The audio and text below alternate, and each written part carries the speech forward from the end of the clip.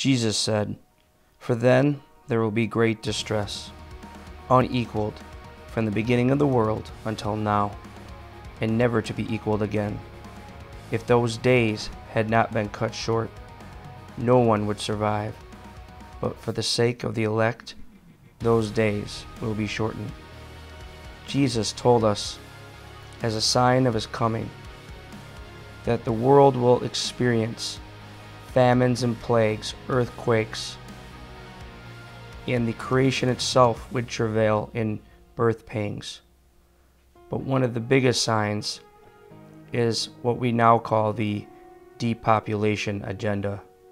Jesus said he would have to come back, otherwise no flesh would be saved. Brothers and sisters, be aware of the times we are living in.